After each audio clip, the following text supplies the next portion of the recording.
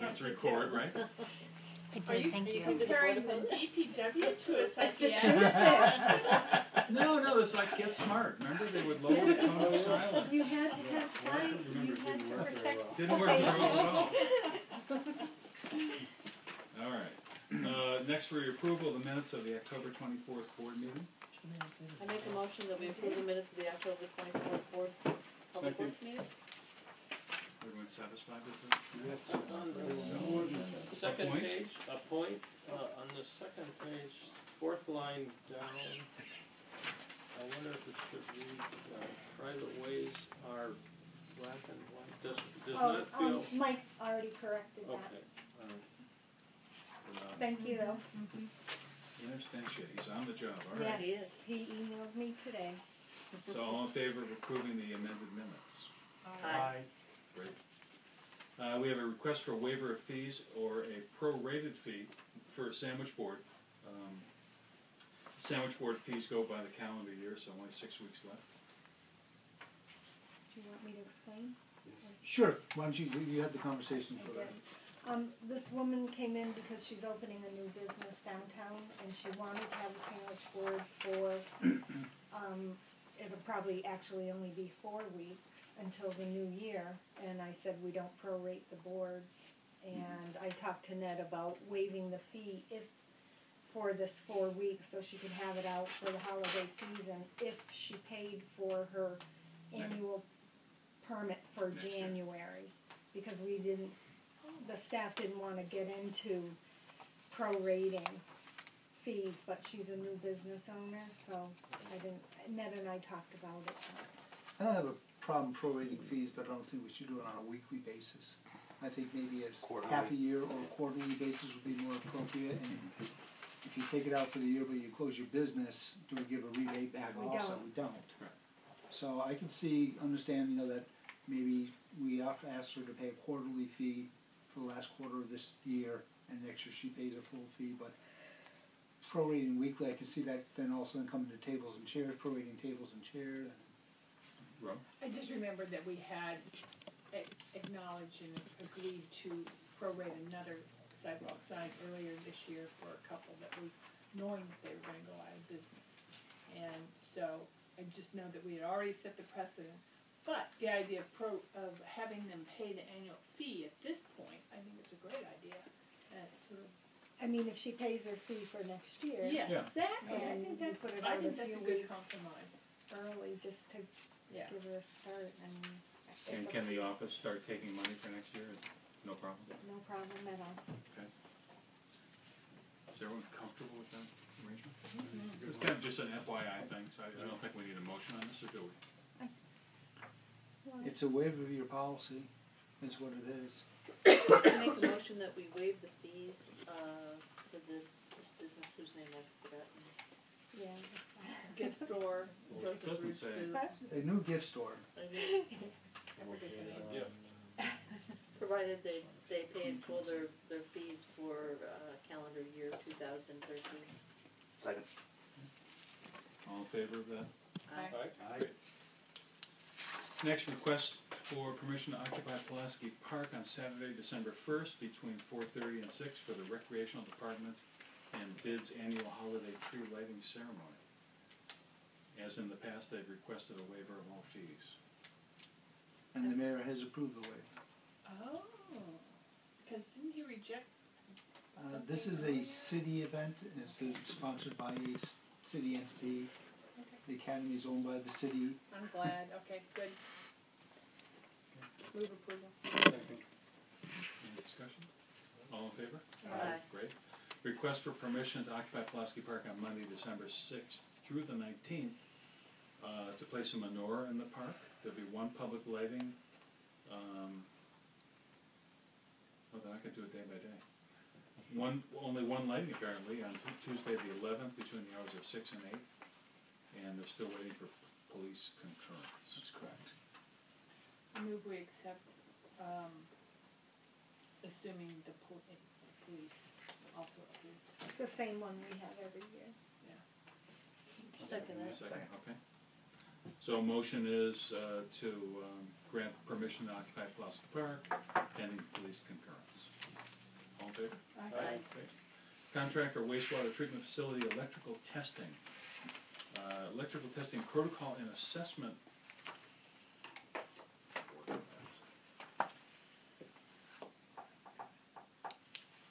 So are they working on developing a new protocol for testing and assessment?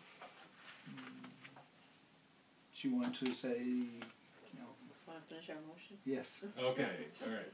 Well, I'm just trying to read it. Contract for wastewater treatment facility electrical testing protocol and assessment to Kleinfeld in the amount of $8,400. Move approved. Second. So as you recall, we actually had a memorandum done, technical memorandum done with RDS, I think it was. RDK? Yes, and basically coming up with an idea of what it would cost to replace the existing generator and the switch gears that are there that are related to it. One of the things that hasn't been resolved is what provided that ground fault at the existing generator. And if we did do all this work, but it's still ground fault when it went to start up.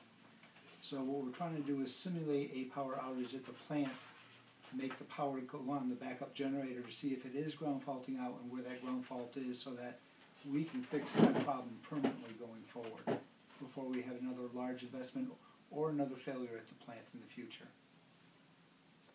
That's what this is. This is their coordination of it. We would need to hire a separate contract for the electricians to come in, the backup powers, but they're coordinating the whole event because I personally have never done a shutdown of a facility like this. So we asked for their expertise in that. They just went through one with the city of Pittsfield where they did a simulated power down. They started, I think, at 2 o'clock in the morning, low flow hours, and they were successful in it, but it took them, I think, 3+ hours to go through all the phases of power down and plant startup again. I think part of this protocol as well is going to give us information relative to how well the electrical system is functioning at the plant because of the problems that we've been having. The last memo that we had from Kleinfelder included a very large capital cost for replacement of the generator and switchgear and a lot of other equipment out there. And part of this work, I think they described to us, was going to help us better understand the priority of that work. In other words, do we need to get a new generator and switchgear and electrical systems out to the plant next week? Or do what we have on site, is that going to be enough for a year or 2 years so that we can work in the design and construction of a new generator as part of the overall wastewater treatment plant upgrade? Because Ned and I are a little bit concerned about moving ahead with a big generator project sort of ahead of our implementation of a phased sequencing plan for upgrades at the plant. Right. So, this is going to be one important piece of the puzzle to figure out what we have. Can we continue to, is it serviceable for 6 weeks, 6 months, a couple of years, and does that buy us enough time to look at backup power as part of the treatment plant, all the upgrades out there? So I guess the reason I stumbled reading this, I was kind of thinking about, we can get a binder. Are we asking them to develop a protocol that the staff could on a 6-month sort of timeline go through the book and shut things down and learn from this? Or are they is Kleinfelder to come out and oversee this on a one-shot basis? This is a one-shot basis. There's no binder, there's no... There's not a protocol that going forward. This is basically a major testing event of our capacities that we have down there. And we're trying to find out what is wrong, if anything. So it's not something that you would use on an annual basis, say... We're not required to by permit, and I don't think we'd want to do this on an annual basis unless we were required to. It's a fairly, I think, big undertaking with the backup power sources that might be needed to be there if something does fail during plant startup again. I mean, we have to ensure that that plant is going to be operational after we shut it down. And if for some reason systems fail, we need a backup power system there to run the facility. So the question of the emergency generators that we need and what equipment they'd be hooked Right. up to, and so it's a determination of some complicated electrical backup systems that need to be in place in order to implement the protocol that they come up with. So it's like Ned's saying, it's a So you bring in a complicated- rental generator? Yeah. Chris? Would this be something that you might otherwise have to do as part of moving forward with the upgrade to the facility itself? We wouldn't do it if we were gonna put a new generator in. If we knew we were just gonna replace all the equipment, I don't think we'd bother spending the money. But I think one of the things we're trying to figure out is when do we need to spend the money?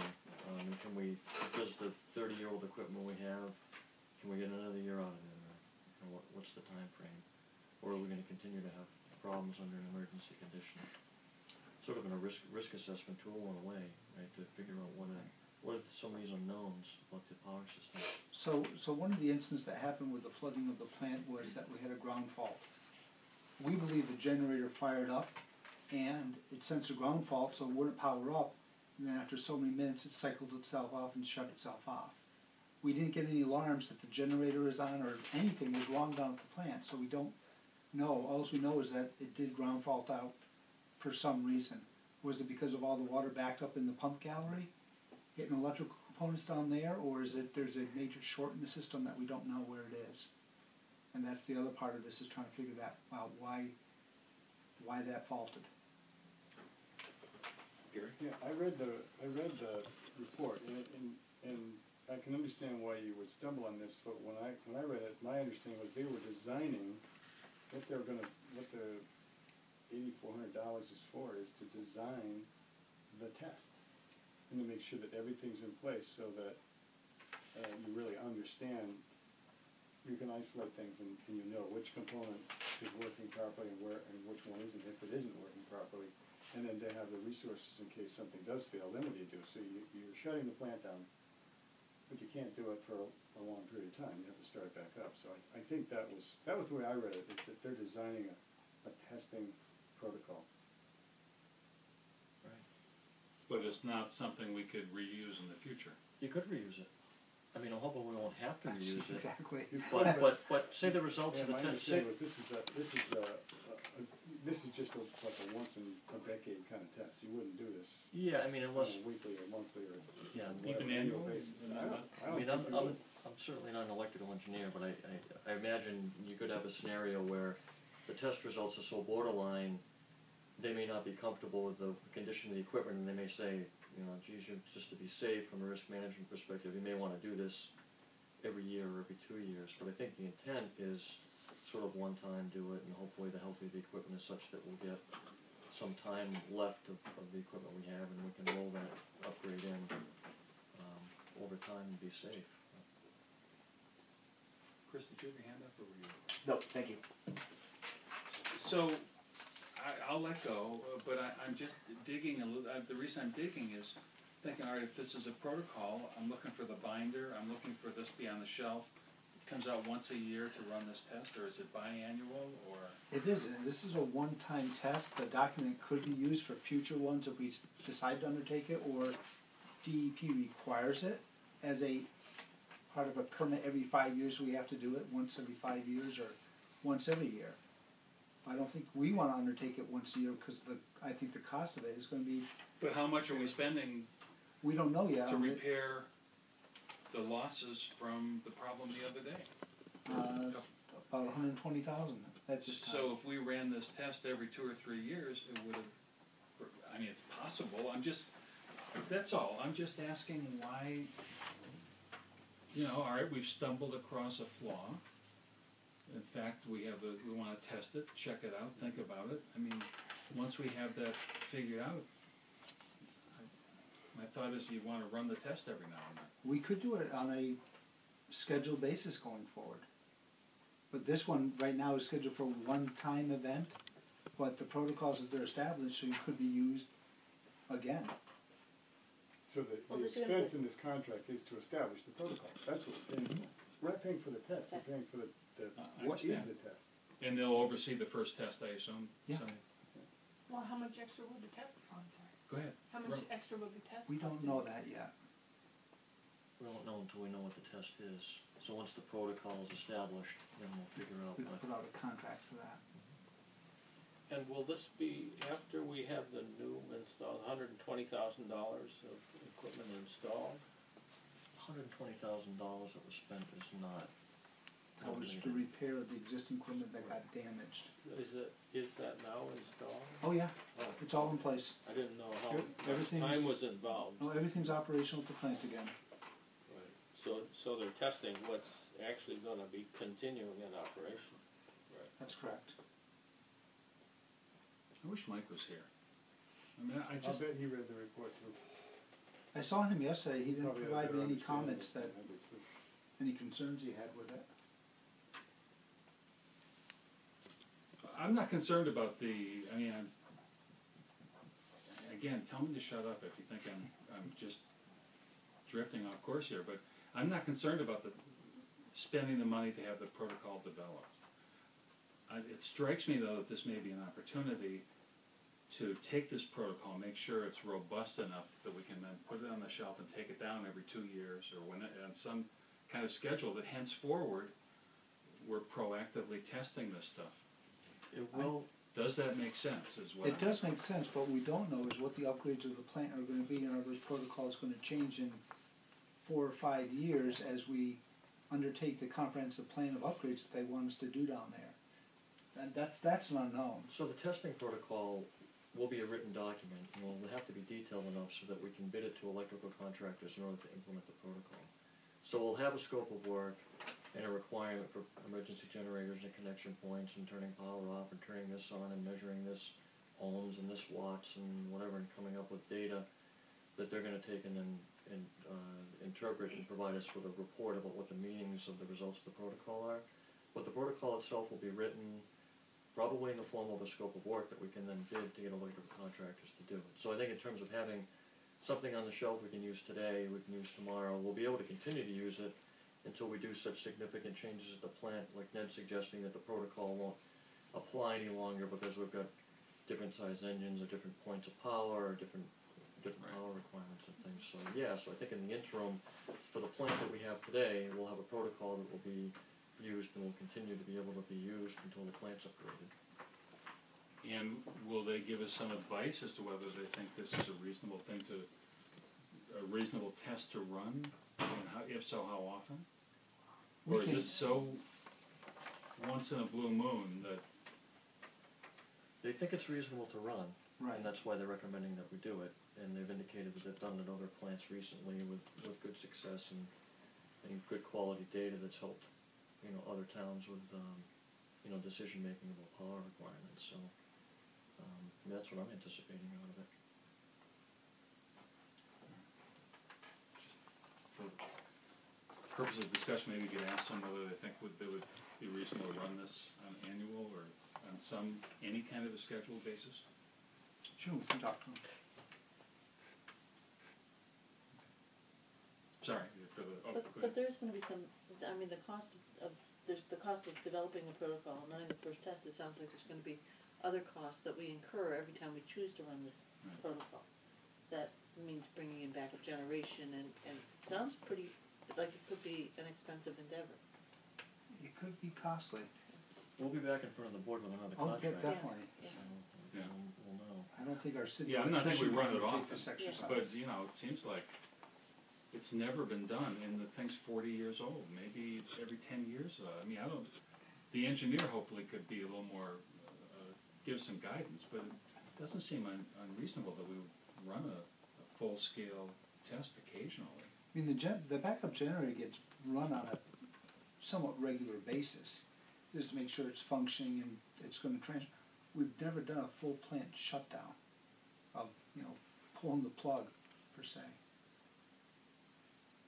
You'd rather do When we it. were commissioning cogen, it was all new switchgear, and it was double-ended.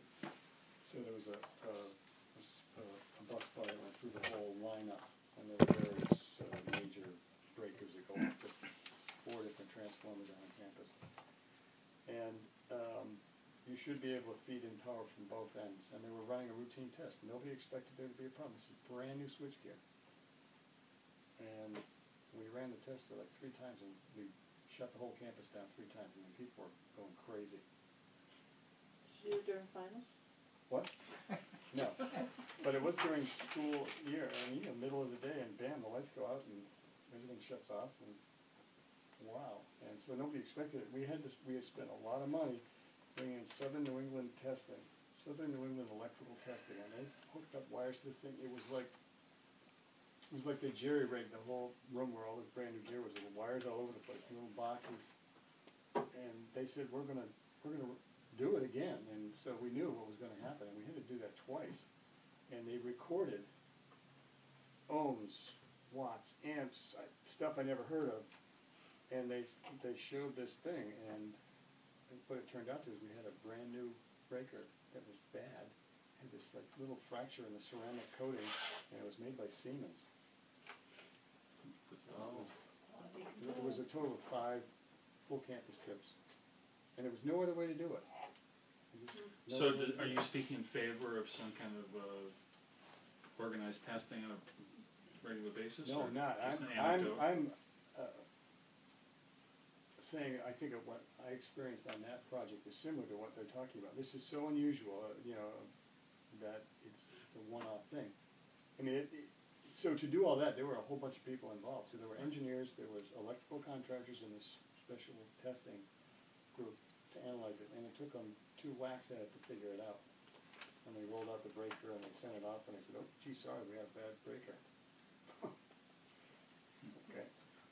There's one other part of the whole thing that we don't know what's gonna happen is, we're also trying to show DEP that we're progressive and active in trying to figure out what went wrong at the plant. My goal is hopefully by doing this approach also is that, we lessen our fines and penalties that might come out of this event also. We know we're gonna get an enforcement action from them, I just haven't seen it yet. So, all in favor of approving this contract? Aye.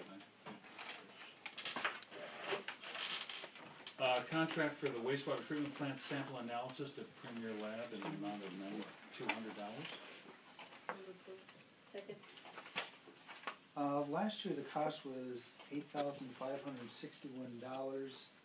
It was a different vendor. This year's low bid is $9,230.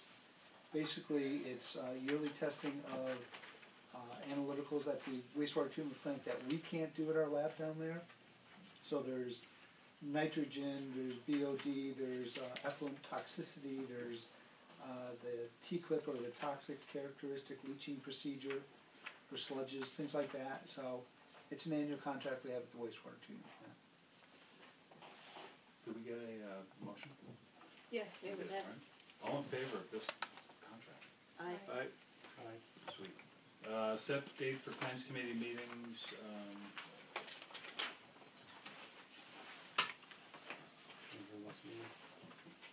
When is our next meeting? Is it a 28th. holiday? It's not, it'd be the 28th, Oh, just the 20th. Yeah. 2nd and 4th, Wednesdays of the month. and Thanksgiving is the 22nd? Yes. Wasn't your iPhone 5 playing on Thanksgiving? You would think there'd be like a big turkey on it My or little, something, my but no. little $2 paper thing is telling me, tell me I have the day off there today. What'd you say? A guy with a belt buckle on his hat. Uh-huh. Oh, could be. I don't have that either.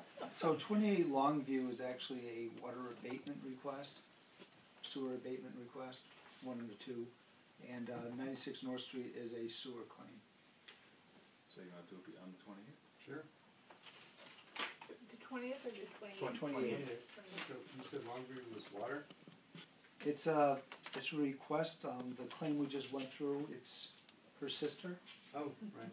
who claims that she has excessive water bills too. That was hard.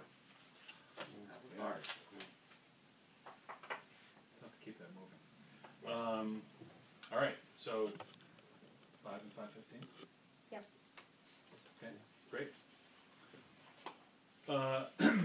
Old business, private waste. Still doing research, making headway on the next list. I got a tentative list of 10 streets for our next viewing, whenever that's gonna be. I wanted to get the letter about snow plowing out Terry. I haven't seen a response. What's up with that? Yeah, that's okay. So, like I said, I'm still doing research on some of the ones, but the next ones are gonna have a wide selection of streets, I think, that you'll find that Some are ones that we want to accept, some are others that you may not want to accept. Kind of both ends of the spectrum. Actually, some with survey work that would have to be done, so we test the waters of the cost of that also.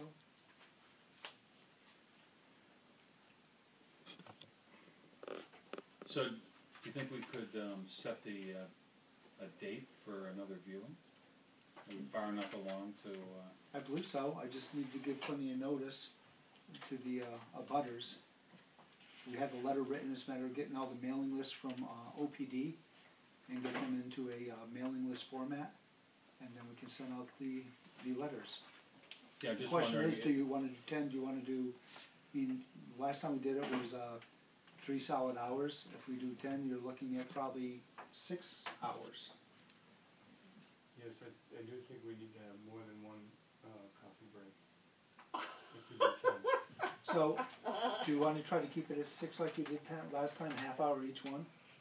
Well, if you have 10, I'm wondering if we should, if we do, I mean, We're we splitting know it. there's more than 10 to go, right? So There's total of 52, right. So I'm less the just- 6 we did. Oh, we could just do one a week for the next year. well, or we could do 6. So you do 5 and Six- 5? It seemed to me Six- 6 to 7 six when was you a nice- vote. I thought that was That's really fine. pretty easy to do. Okay. Okay, how about 8? A Danish somewhere in the middle would have been awesome, but it was still pretty easy. We actually did grab some vegan stuff. That's very good, But it Jim. didn't count, right? Just thinking about the time component when you get back to the board meeting, and then you have to shuffle through them. If you have 8 in one board meeting, you might wanna think about the time factor to get through those once you're done It with seemed the like sentence. 6 was a manageable number.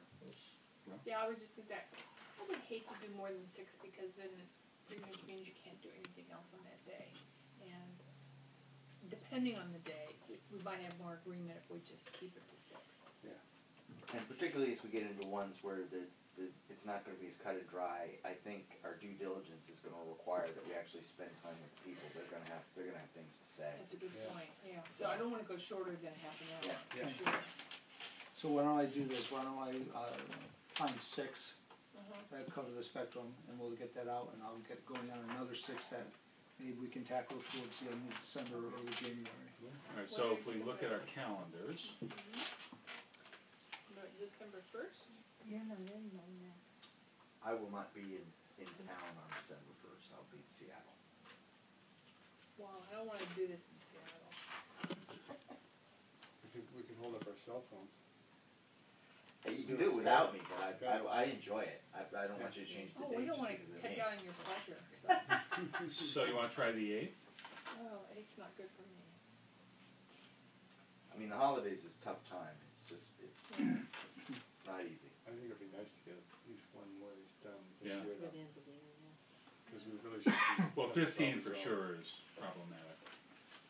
So we may not get everyone, I mean, It's fine. Do we know Mike's schedule at all?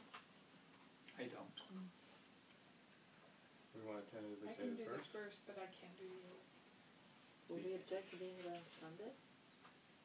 I don't. Doesn't Then make we it might any better. not get people, well, Saturday is a religious day for some people too. I can do either day. I don't know Alright. what the public would think. I don't know. David, how about you? Okay, I'm okay. Either one? So we're saying either the 1st or the 2nd, or the 8th or the 9th, is that what we're saying? I'm not, I think Sunday's a little, kind of an odd day. Well, I think it would be better to stick to Saturdays myself, but Yeah. I can do either. I think weather, So let's Maybe a factor. find out from, Probably I could do gonna have either snow one, again. I think. The 8th may be a little more of a problem, but let's find out what Mike.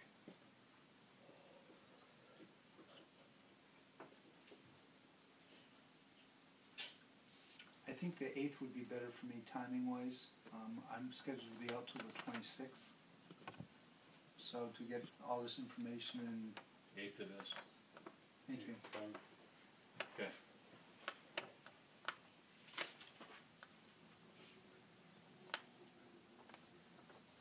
Yeah, Yes? did we find out if the private way issue extends beyond snow removal? There are 2 points of state statute that, and Alan sent me an email in regards to it. There are 2 different statutes where cities can go in and put sewers in private ways, with assessments, betterment assessments.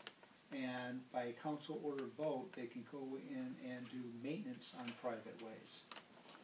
And in the past, apparently in the city, that had been done as long as the residents paid for the materials and the cost of doing those repairs in those ways, but the DPW undertook them. So this actually goes back to the 60s and 50s, that I've seen some documents on that. City council allowed maintenance work to be done on paving type activities, filling potholes, things like that in these private ways, as long as the residents paid for the cost. And sewers can be done through a betterment assessment where, basically if we believe, perfect one is Pine Valley Road. The city went in there in the 60s and actually forced the area to be sewered and brought water in also because of, I assume, health concerns. Now, in a situation where the residents are underwriting the entire cost of the work, what's the advantage of having the city do it as opposed to a private contractor? I'm not quite following that. The city underdoing. Well, you said that the city did the work, but the residents paid for costs of whatever the upgrades were. Yeah, I think it was probably cheaper to be done. Okay. The city back then had actually full-time pipe laying crews. Right. Before Proposition 2.5, my understanding there was 120, 130 people employed at the DPW, had full-time crews laying sewer pipes, water pipes, drain pipes. They currently now all they do is really is maintenance projects. Right. So as a practical matter, nowadays it might not be advantageous for the residents to get involved with the city on that on a private way. I would think their best interest would probably be to hire a private contractor Yeah, that's to what I'm go and saying. get it done. Yeah. Because if the city does it, we'd have to do prevailing wage rates and contracts to bid. It gets costly when we do public procurement. Okay, so December 8th. Stormwater and flood control, the city councilors have settled on the 29th of this month, 7 o'clock JFK. It's the day after our next meeting. Our hope is to advance the discussion about financing. Broadly speaking, the city could elect to just leave everything the way it is. So the general fund pays for stormwater drains, the general fund comes up with money for the dikes, for the pumping station. We could talk about the potential for an override, which has a lot of drawbacks, so much so that it's almost not a serious option, but people feel it needs to be put out there and discussed. The problem with the override is that we don't know from year to year what the exact budget needs to be. So my understanding is if we have an override that funds a budget of X, and next year a project comes up and we need to be X plus Y, we'd have to go back and do another override to get the additional Y to add to the X. It's just hard to imagine running some kind of an enterprise fund that way. The town of Westfield, my understanding is, charges a somewhat modest fee to everyone, so they have a stormwater fee, but then they also combine that with some general fund money, so they're running kind of a hybrid. And then the last option would be a full-on enterprise fund like sewer or water. So the idea is there'd be some discussion of those four alternatives, and then zero in on the enterprise fund or the fee itself and talk about how that could be structured, different ways of doing that. The Chamber of Commerce is interested in getting involved. There are a few people who have come forward who'd like to talk to us, if there is a fee, about how it could be most fairly structured. So my hope is we come in, we do that discussion, take questions, get people thinking about it, and then the next step after that might be some kind of a committee with participation of the business community to come up with a fee structure that everyone can kind of get behind. Do you have any feeling as to how the council members are oriented?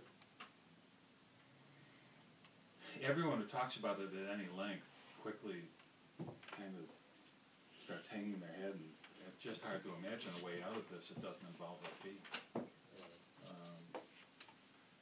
Everyone's careful to say we're gonna have to really talk about this and develop support for it and make sure that the whole community's involved, but it sure looks like a fee is the only way to do it. Well, I agree, but I wondered if that perception is getting traction, Well, I think within the council it is. and that's really who votes. Yeah, we'll see, everyone's kind of being careful at this stage. Jim?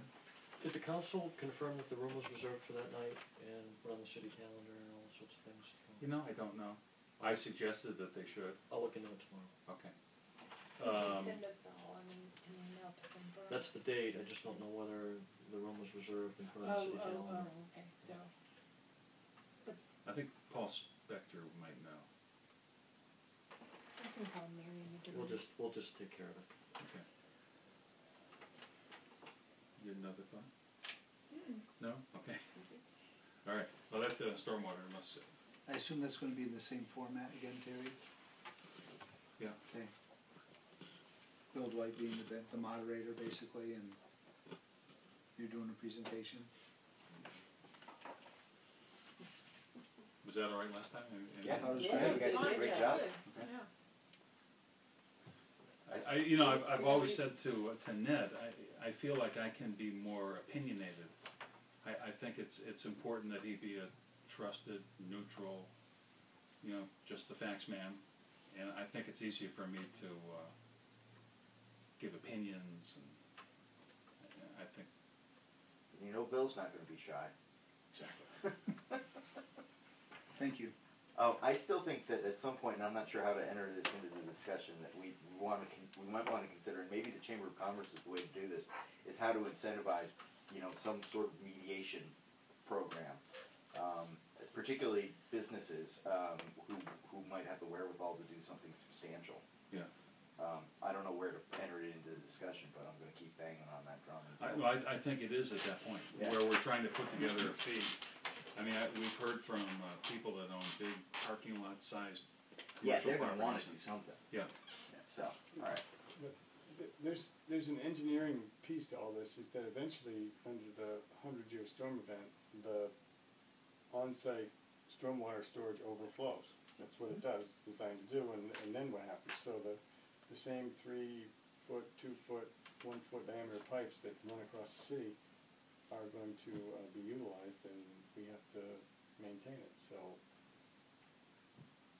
it's almost like you'd see less water a lot of the time,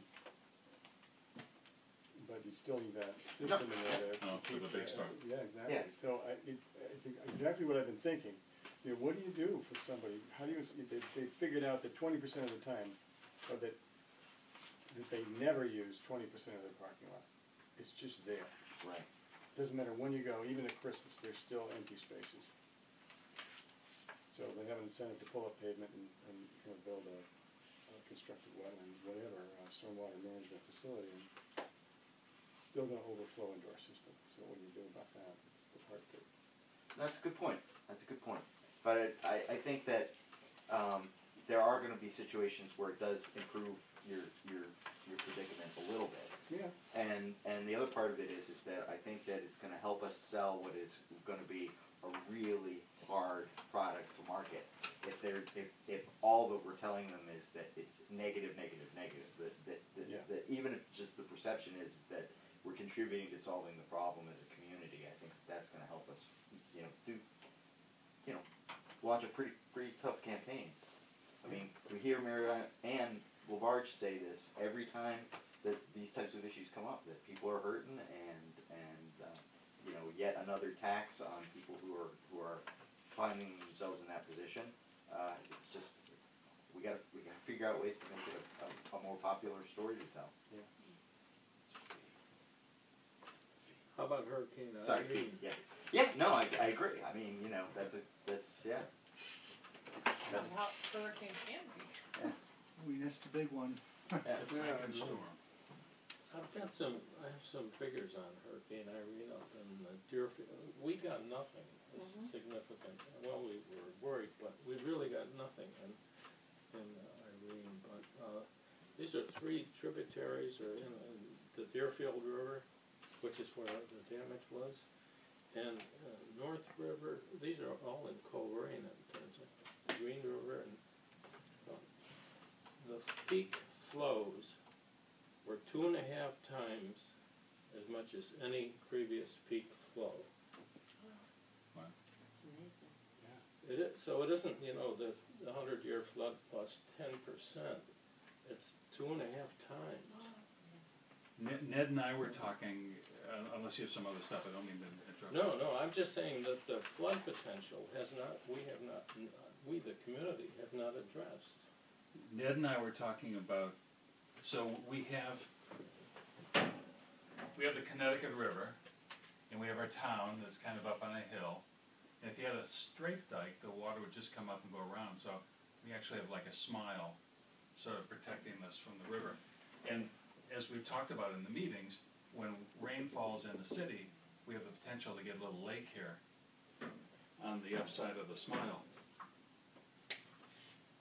He did some quick calculations about how much rain fell during Irene up here, and it looked like, no, actually it was just the storm in August. Is that right? It was, We calculated there was enough rain that fell, I think back in August when they had to turn the pumps on, that if it wasn't pumped out, you'd quickly have a lake about 15 acres in size, 10 feet deep. It's just amazing how much rain comes down. Who did that? I did back of the napkin type thing. Our hydrologist, resident hydrologist. Crude engineering. But that Napkin wasn't a big rain. No, it was big enough that they had to turn on the pumps. Yeah, and To that get it was- out of the city. Yeah. So we did a hot wash down at the hearing room today, which was fire, police, everyone on this Hurricane Sandy, and lessons learned, what we could do better. And Josh Shanley, the emergency management coordinator, was talking about other communities got hit in the state of Maryland. 8 inches of rain in an hour out of that event. And 8 inches of rain, just phenomenal amounts of rain that came down. And we really lucked out. I mean, completely missed us, except for some winds. The city's about to do the emergency action plan for the dams. We just did ours. And what they called, I think it's the half PMF, the half probable maximum flood. The elevation comes out to, I think it was almost 150 feet above sea level. And it was all about our dam. Like, what do we do for the people down the river, that are during the probable maximum flood? It's 150 over your dam? It must be. The height of our dam is 143 feet. That's the height of the dam. The spillway is 136 with the flashboards.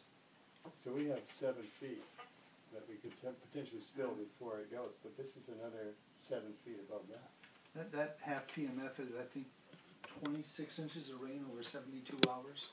Half is 18, I was actually just looking at Oh, it. The full PMF is 36, and that's up in Whately though. It could be a little bit less here, but yeah. It's a lot of water. Yeah, I know. So, forget about the people that, don't forget about it, but I mean, people upstream are also gonna be, obviously, if there's 7 feet of water over everything, I mean, that's, the athletic fields are 143, the upper terrace, we call it. The softball field is less, and the soccer fields are, I think they're down below the spillway, they're like 135. I think the floodplain out close to West Street's like 133, but they're saying 150 feet above sea level. It'd be over by the snow sledding hill. Yes, it's up against the entire side of the hill. The outdoor, the 400-meter track is under 6 or 7 feet of water, and that would go all the way across over to Sage Hall. And Can't imagine it. Yeah, that's right. Doesn't seem It's like it doesn't there seem. wouldn't be. You wouldn't even know there's a dam there. You'd see a few ripples in the water, and that would be it. That's what I was gonna say. It doesn't seem like you can design a spillway to pass that kind of water. No, first of all, you'd have to have a higher dam, and then the spillway would have to be 8 times longer. It's ridiculous. I was working in Manhattan over the weekend, and this apartment I was working in looks down on the West Side Highway, the Hudson, New Jersey. It's beautiful views. And the people took off for the storm. I know them because they have a house out in the Berkshires, so I was able to, they just went to the Berkshires. But the superintendent told them the water was 4 feet deep in the street in front of their house. And if you look across from their house, they had me look down, the apartment across this little side street has a underground parking. So it filled up to the ceiling and then some. So those cars weren't just in the water, they were totally submerged. There are 250,000 cars down there that have been in the salt water.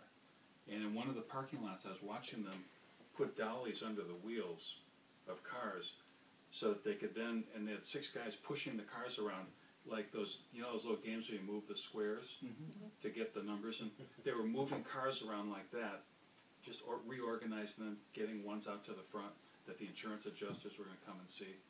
And all of the cars, looked like someone was taking a shower. There's beads of water on all the windows of the car. They're all just Did you say 500,000 cars? 250,000.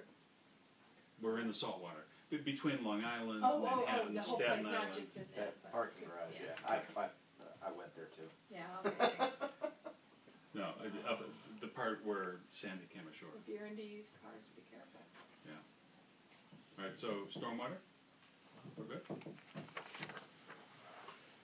Solid waste planning update.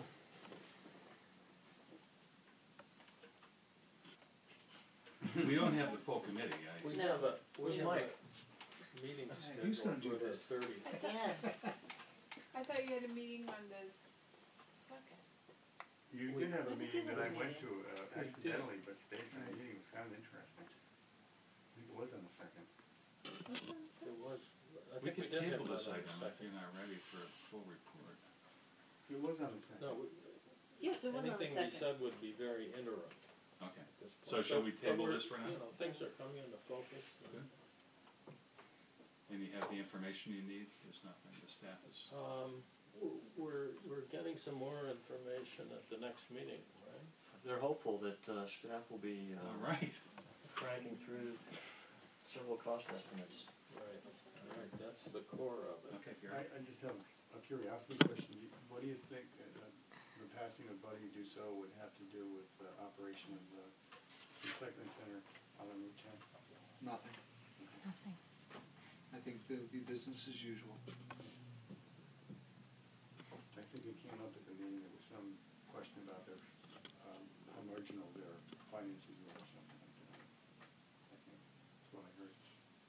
At the meeting on the second, Time will tell. right.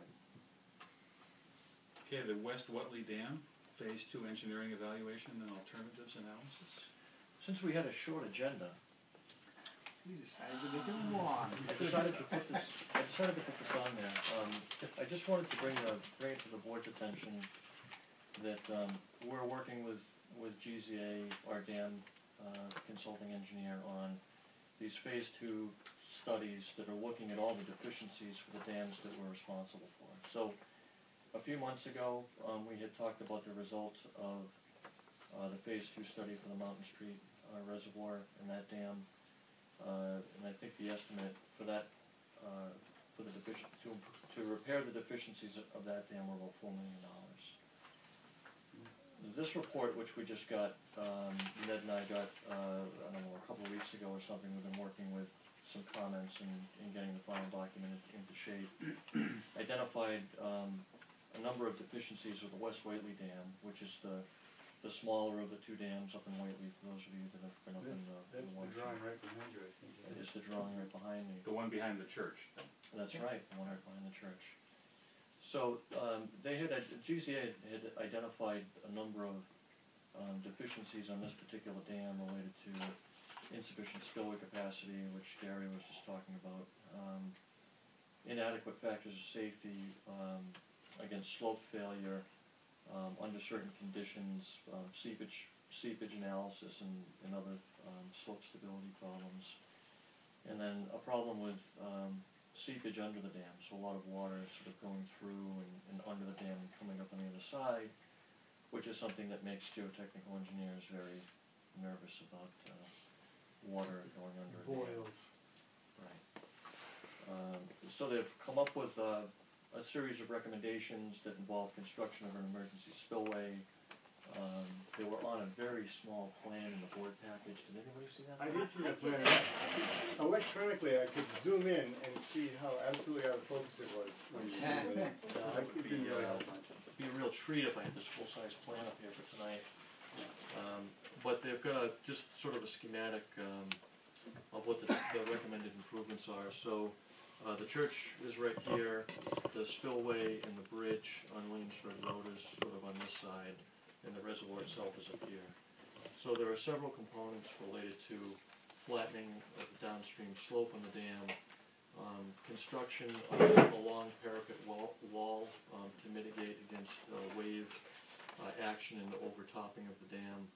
And then this sort of diagonally hatched area would be the construction of an emergency spillway, which would allow the dam to pass what the half PMF is the design storm for this particular dam. So that would be 18 inches of rainfall in this area. So the cost estimate that they've put together at this point for this work is $2.2 million. So you can see that these dam projects are coming into the tune of several $1 million.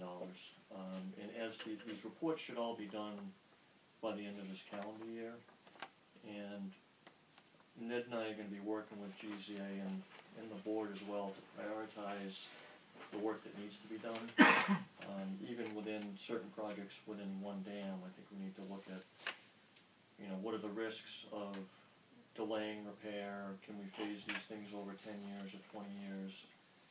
At this point, the Office of Dam Safety is really holding dam owners that have high hazard dams that are in poor condition, like Upper Roberts. Those are the ones that are getting deadlines and orders from the state that you need to take care of these immediately and either bring them up to current standard or to take them down. There's some talk about the Office of Dam Safety going into other categories of dams, but they haven't really done that in terms of dictating schedule for improvements. These dams, West Whately was built, around 1900, Mountain Street about the same time, the Ryan Dam, which we're working on the phase 2 right now, was built in 1970 or so, but still has deficiencies.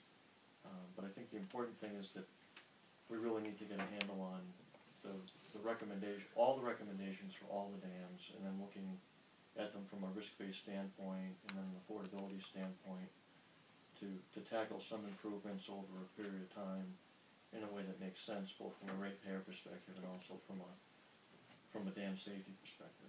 So there's a lot going on, and I just felt like it was a good time, since we just received another one of these final reports, to get the funding and let you know that that's the direction we're headed in. Thanks. Gary? Are the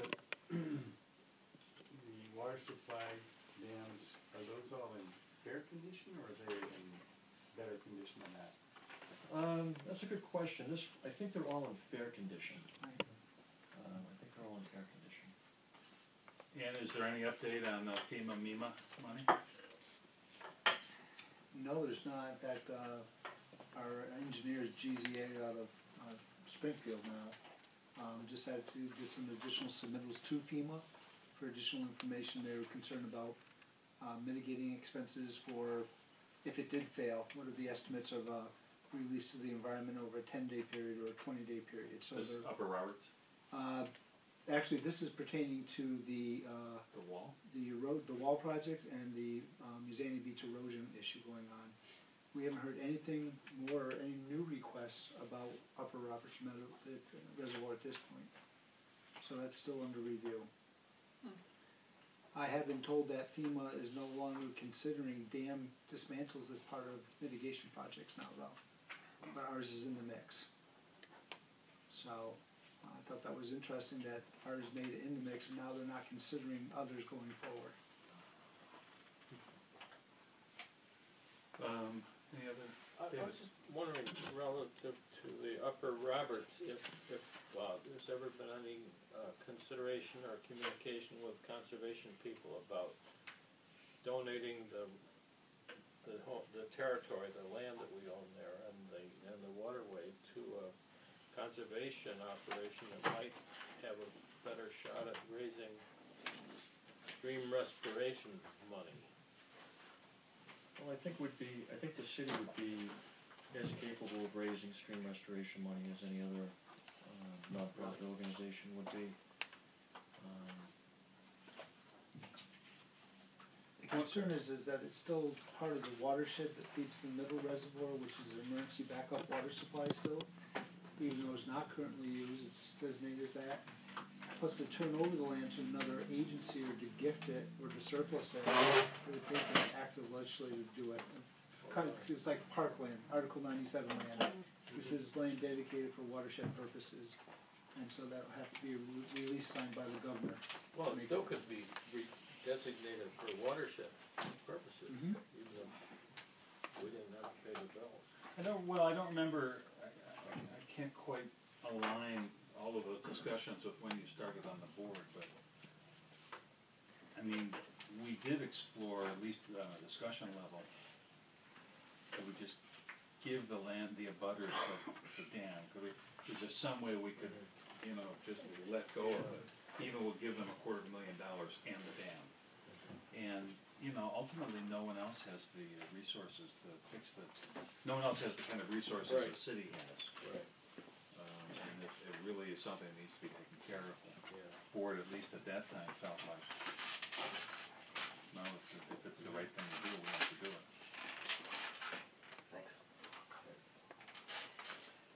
So as you know, in the assumption pages of our budgets, we have either $6 or $7 million built into the budgets for, I believe it was FY15, FY16, starting to do this dam work. So that's in our 5-year projection costs already, so it's not something new that's gonna hit the budget, but we are preparing for it if it does come up. Okay. And I didn't know that Amoresco owned a cell tower. Apparently they do. Either. That is my mistake to BJ. American Cell Tower, Oh, you said Amoresco. I did. And I, It's been a hectic day. They called me again today, want to know if we want to sell the lease. I said, we'll send over some information. As of 4:45, I hadn't seen anything.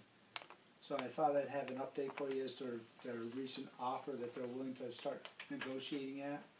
The issue they can't seem to get is the fact that we have a lease until 2020, and the only way we could break that lease is if we put it out to bid and someone else is the new bidder, and then if someone wins the bid, they still have to pay us that lease for the next 8 years, and they have no tower after that. So I don't think they're getting the whole public procurement picture, but they're trying to get an extension of the contract. That's their bottom line. They want to either own the site outright or get another 10-year term. We still have 8 years left in the contract.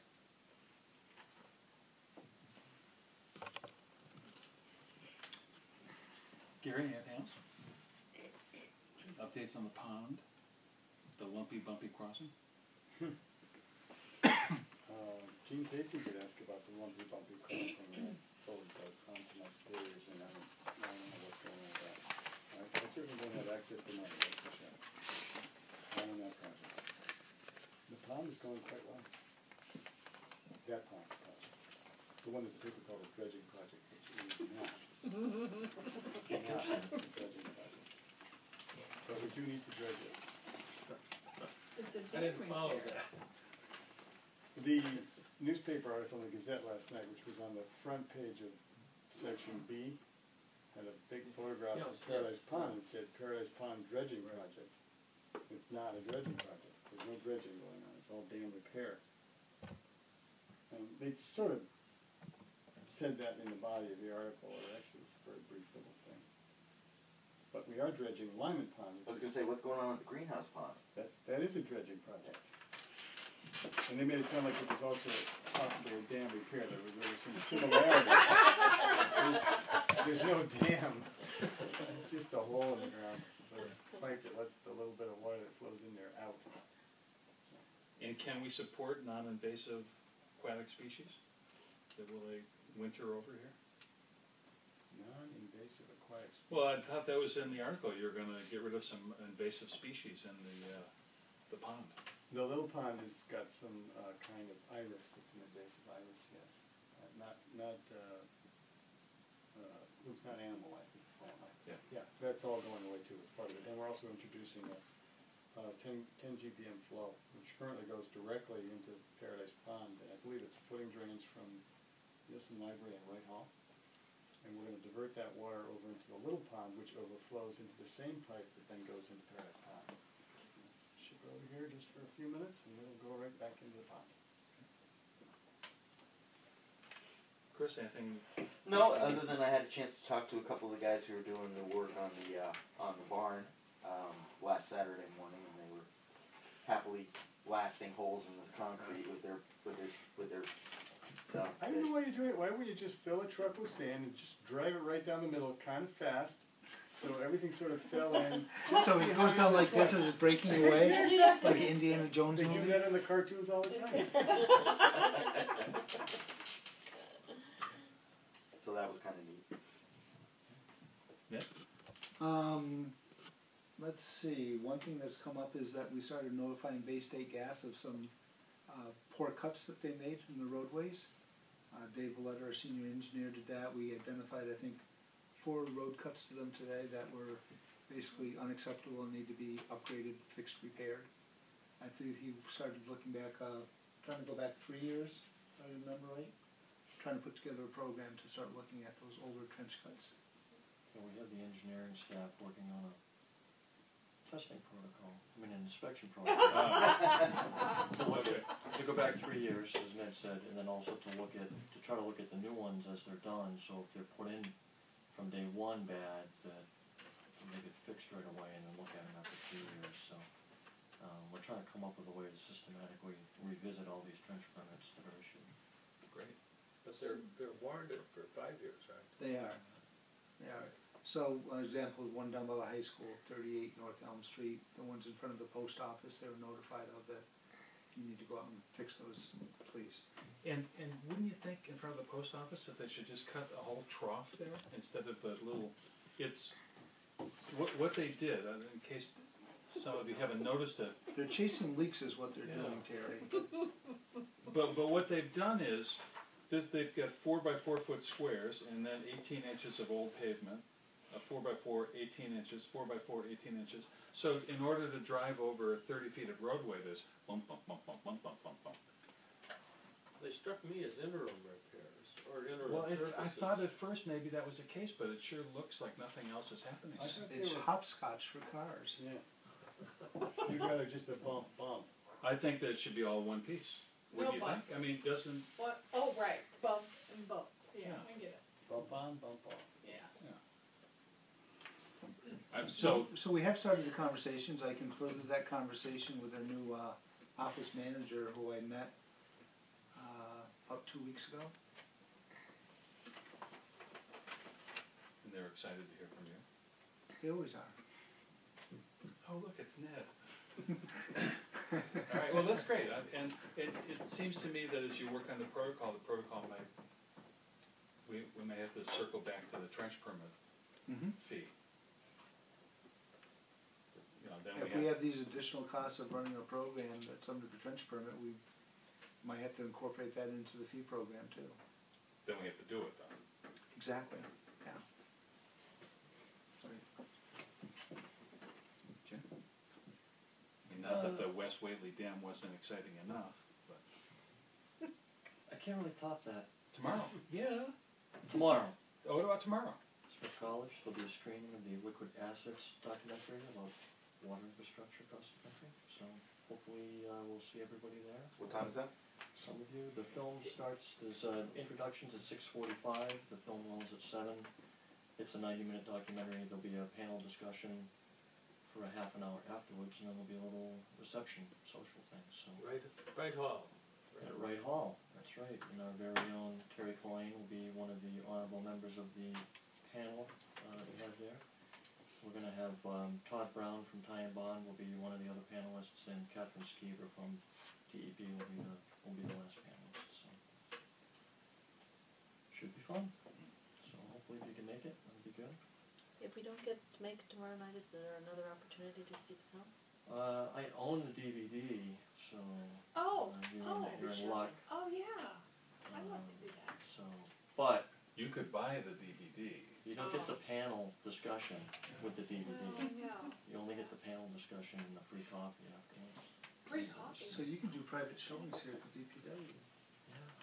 Oh, But we'll have but to if post them. Yeah, exactly.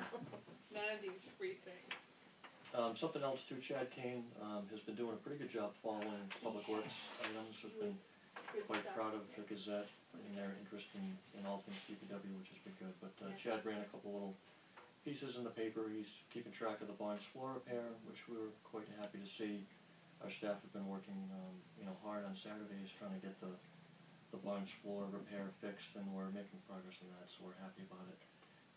And Ned and I have been working on this It's Your Infrastructure addition to the website blog, which is sort of a 1 or 2 photo a week snapshot of things that are happening at Public Works that we're putting up on the blog, just to let people know the things that we're doing, because there's a lot that's going on that people might be interested in, so I'm trying to get the word out.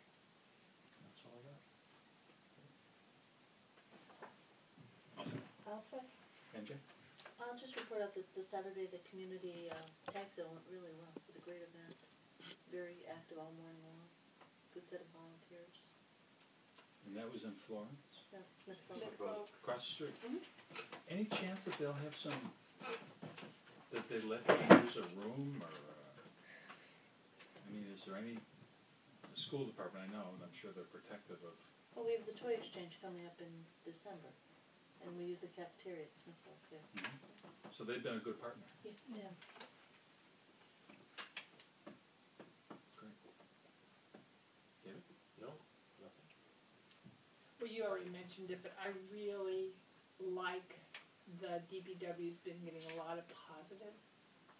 And I think it's a positive thing. I mean, I started to be involved with the DPW when there was a lot of negativity. So I'm really pleased to see all this positive stuff and really just basic good PR. So I just think that that's great. And I think it's good, well deserved too. And I love the green lines on South Street. I like them too, I wrote on that, by the way, I thought it was kinda neat. I didn't quite understand it, but it looked really good, I thought. It looked great. Yeah. Yeah, I don't know, I hope it lasts a long time, but There was a lot of community input into that design Yeah. also. is Yeah, a green lot of the meetings. standard? It is in some cities, we decided to try it there. Mm-hmm. Like I said, there was a great input, Counselor Swartz ran those community meetings with DPW staff, and that was kind of the consensus of the neighborhood, what to do out there. What's this? I'm missing. Get on your bike and ride, young man. South Street's one of those, it's one of those wide streets. Yeah. So now, as you drive up from East Hampton toward the city, there's parking along the right, then there's a bike lane, Intermittent parking. intermittent. Then there's a bike lane, Yeah. and then they chew it up, they put the rumble strip to keep the cars out of that area. So it pushes all the cars over toward the west side of the street, and turns into a much narrower street. You do have to drive a little more slowly. Is it an 11-foot lane? It is. It's traffic So, calming. so it's It looked- friction, It little looked like friction it, lanes. I've ridden it on my bike and then I also drove on it. Yeah, right. Yeah, how, what do you think, David? I mean, this I is. think the cars are going just as fast. Well, just because we've had 2 accidents in the last 2 weeks. On I South mean, Street? two people, On South Street? yeah, one guy got his head bashed in and the other one. well, He actually That's the one died, guy was that reported Oh, I today. guess Oh, Yeah, God. yeah. Yeah. That's too bad. Oh, I didn't know He that. popped out though, I mean, you gotta, Yeah, oh, no, they're mitigating circumstances, but no one was even charged on that one. Not yet. I mean, that's what the paper said. Right. Oh, yeah. well, I'm glad you mentioned the pavement cuts. I was going to ask. And I have this letter from, I've got some customers in this thing, so I kind of know exactly where it is. basically, there are 3 or 4 houses that have is it even a private way, this thing off of Round Hill and Crescent Street? Sure, those condominiums are, the 3 brick buildings, I think it is in a row. But also some of the houses on Crescent Street, that's their driveway, their garages face that way. Yeah, there was actually 2 letters. One is about the water issues, the other one is about this private way, which I actually researched it back to about the 1870s. And it's actually a 15-foot wide way that was created that went along all the backsides of all those houses off of Crescent Street. So basically, there's a part of Crescent Street that's coming like this. Round Hill Road is here. And then the houses on Crescent Street, in Clark School sort of over here. There's this little driveway between, and their garages face this thing. And they're asking us to make it a public way. Is it even a private way? It's all privately owned. It's 15 feet wide. As far as I can tell, like I said, it was created back in the 1870s or so for access to the backsides of all those houses that were being split off of lots. But are we carrying it on our, I don't think it's one of our It designated. is not one of our designated private ways. That's because it's a driveway. It is. And actually, the other side of that is the access to the parking lot for the condominiums on Round Hill Road. So it's a shared driveway, and the gentleman who wrote the letter is sick and tired of plowing the driveway for the private homes. He wants the city to do it. But He has to go past their backyards to get to the condominiums. yeah. So that's on the side of the hill, so even though their front door is on Crescent. Street, it's really uphill to their front door, right? Is that on the street? Yeah. Those houses aren't as close to Crescent as it looks. They're all kind of up on a hill. Right. There's some of the nicer houses. They're Yeah, really beautiful large houses, homes, aren't they? Really, some of them are really large. Yeah. So I don't know. So I've got these letters. Well, for the private way, when to become a public way, we can write them back and say you need to file a petition and see what the city council wants to do with it. Because that's the process. Well, they have 1, 2, 3, 4. They have met the requirements. There's 6 signatures. Mm-hmm. So at some point we have to move them into the process. If the city council decides to refer it down, the city council can just look at it and say no. They don't have to agree to every petition.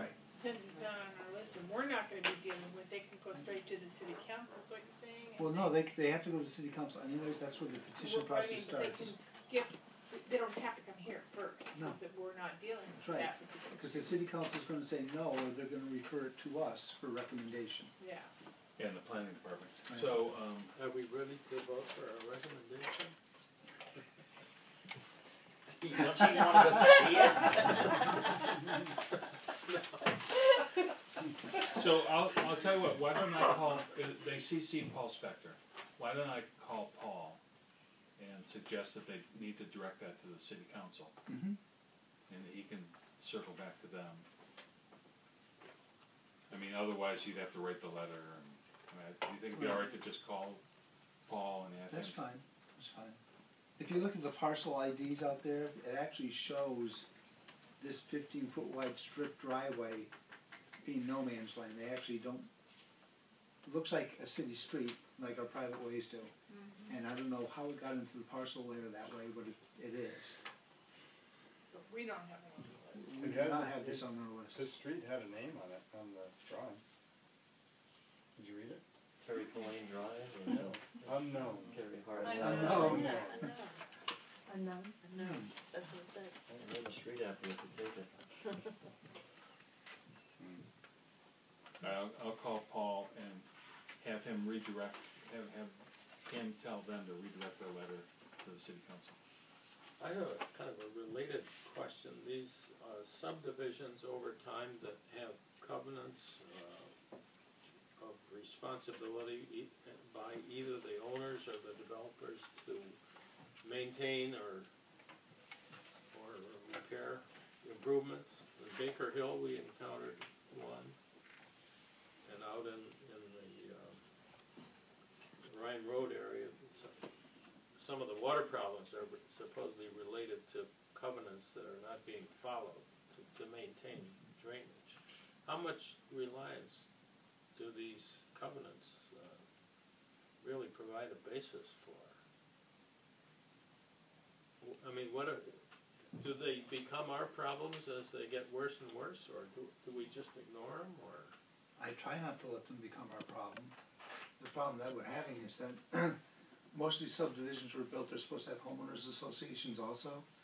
Most of them have disbanded over the years. The only active ones I know is, I think it's called Stone Ridge off of Sandy Hill area, and Ice Pond are the only two active ones that I'm aware of that send us annual reports, things of that nature. But Great. almost every one of these subdivisions, or the newer ones, have stormwater management areas that are responsibilities of the homeowners association. And we have to do an annual stormwater report, which we just did. They're supposed to be doing annual reporting, and there's been no follow through from the planning department. And now that we're starting to get involved in stormwater, Doug's identified a number of these that are out there, and you know, there's no homeowners association attached to them now. Should we be proactively letting people know that they're in arrears on these reports, and that As time permits, I mean, we have Doug doing all the stormwater so stuff. it would be a Yeah. letter? I mean, just just sending a letter But do we have explaining it. current people to send it to? Well, the property owners on the streets. I mean, in other words, just to clear up any ambiguity, just to let everyone know that where the dividing line is between their stuff and our stuff. Yeah, we can do Does that. that make sense? I mean, I think I know what you're saying, so that 10 years from now, when somebody when that property's been sold 3 times, and we send them a letter and say, oh, by the way, this is not city stuff, it's your stuff. Sort of like the same way that people react to, I didn't know it was, my street was a private way, oh, I didn't know that was a stormwater management thing, I didn't know I was supposed to do something. Well, I mean, this is also a legal issue that the attorneys that are doing closing should reflect in their deed research, and some of them aren't. Yeah, well, that's the other part of it, there is, obviously, if it's in a deed, it's. It's a recorded document. Yeah, that's right, it's a legal document, so.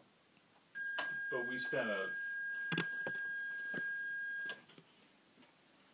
spent some time at the first stormwater public meeting talking about the land behind some houses that was wet, Right. and it's not our land, it's their land. Right, well, Yeah. but that was one. I mean, and people's expectation is that the city ought to be doing something about the problem in our backyard. Mm-hmm. So that's all. I'm just.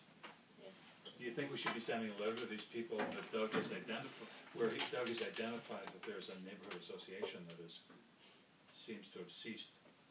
But I don't think in the Ryan Road neighborhood that we were talking about, that there was a neighborhood association. There wasn't, but there's covenants on their deeds. But there should be. It should be, right. As a practical matter, the developments that have a stormwater permit would be easy to identify. But anything beyond, how many years have we had, the city had the 7 years, 8 years. So anything beyond 7 or 8 years, would probably take more research to figure out exactly, was this supposed to be a homeowners association, what were they responsible for?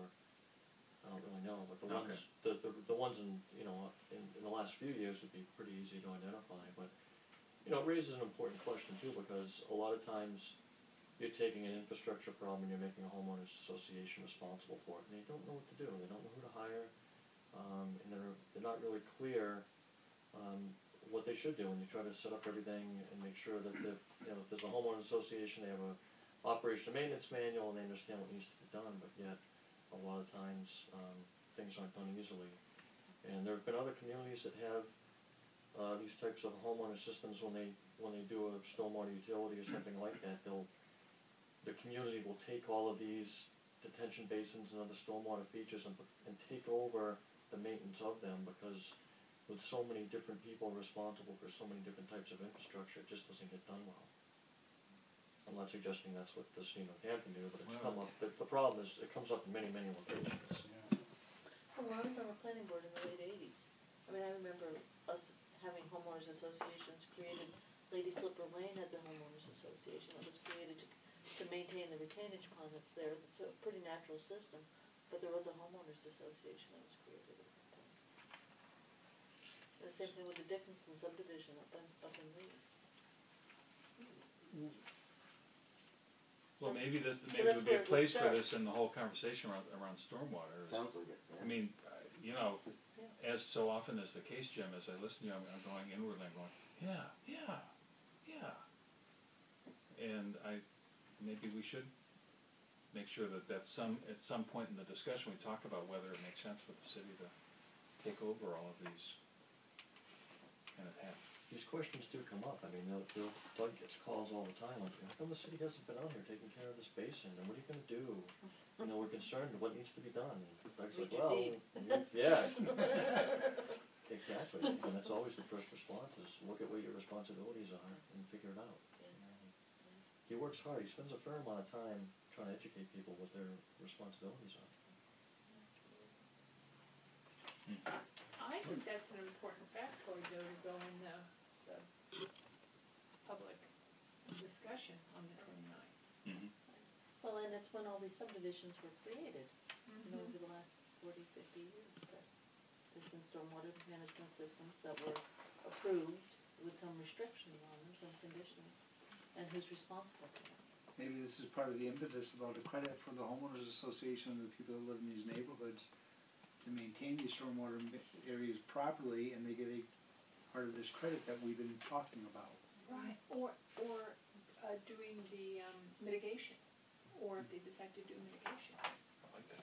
Yeah. So it's good, we should just make sure But that, it is, I mean, I recognize also it's a burden, I mean, a staff burden to some extent, but if we can turn it, if we can name it at least, Yes, that's the beginning, and incentivize good behavior, always. so. nurture. I make a motion we adjourn. All in favor?